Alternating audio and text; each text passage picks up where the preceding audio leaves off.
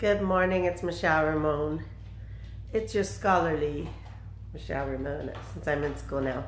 I've been there, done that, been in school, and every time there's like a big barricade in my way, and there's still some barricades in my way right now, but I'm gonna make it happen.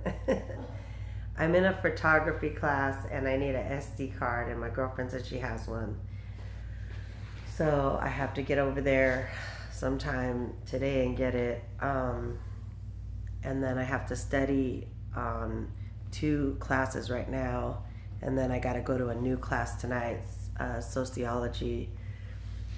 So I mean, I'm making it happen. It's just that I haven't got my financial aid yet, and I'm kind of a struggling student right now.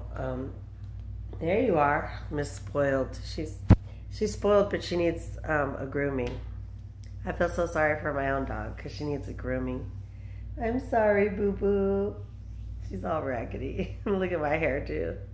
I had to cut my own hair just because I haven't been able to get to the salon. And I'm sure things will start going well as soon as I get some more work.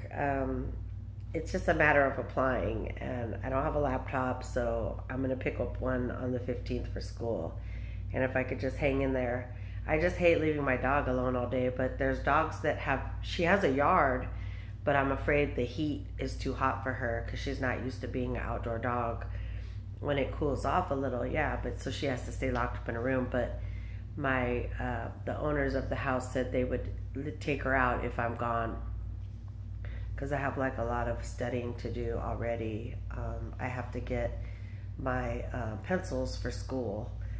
I need special pencils, and I have to look at the Canvas. I have to look at this website called Canvas to see what all I need for everything from, the supplies I need, so, and being learning disabled on top of that.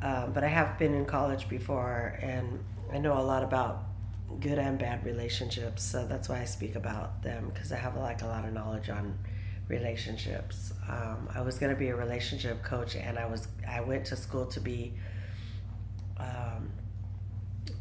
what's it called, where you hypnotize people, where I went to school for hypnosis, but I didn't get to take the test, so that's the only thing holding me back. I went through the whole course, and I know how to do it more or less, as far as you're supposed to.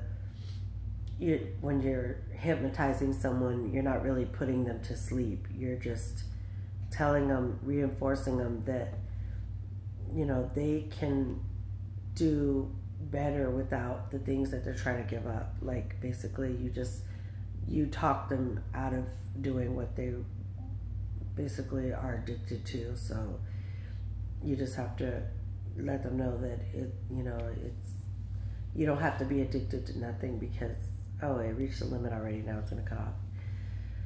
Okay, I guess I got to do part 2. It said it reached the limit, so I don't know if it's